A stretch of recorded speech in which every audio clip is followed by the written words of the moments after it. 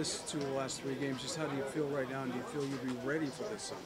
I hope so. I'm just taking it day by day. Obviously, talking with the trainers, trying to play it smart, but obviously I'm hoping to be out there and playing as much as I can. Coach McDaniel said that he enjoys watching you play. He just doesn't want any lingering after effects. So when the coach says he enjoys watching you play, does that make you want to get out there even more, even though you got to listen to the trainers, of course?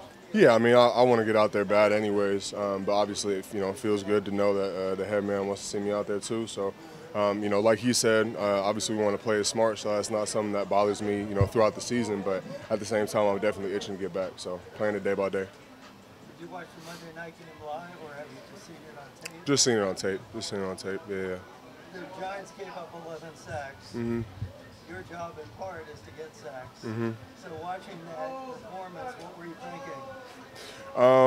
Watching that, it's good to see just because it gives you kind of different looks at what moves or beating certain guys and things like that. But when you see 11 sacks, it doesn't automatically mean that we're going to have 11 sacks. So it's not like it's going to be easy by any means. Obviously the Seahawks did a great job. Caused a lot of pressure, and we're looking to do the same.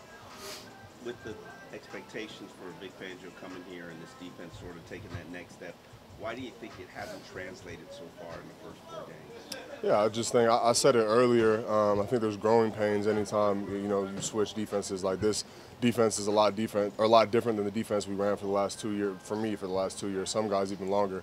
So I think just getting all the moving pieces together. I couldn't tell you when exactly we're going to be firing on all cylinders, but that's obviously what we're working towards.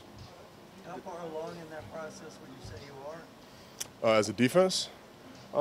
That's a good question. I think we have really high potential, and we're definitely not where we want to be yet. But we're steady making progress and trying to put the pieces together, like I said. So I couldn't put a percentage on it, but like I said, we're working to get there. Jaelan, how did it feel today? How did what feel today? You. It felt great. It was just any other day, honestly. But obviously, I'm glad that I was back in a helmet and back on the field as opposed to just being in the training room, so it was good. Is it frustrating on your motor that you weren't out there for 2 of those 3 games, that you want to be out there with your teammates? Yeah, I mean, it sucks. It definitely does. It's one of the worst things in sports. But, at the end of the day, I just got to trust the process and keep my head down and keep working. How does a potential appearance of Saquon Barkley change things for your defense?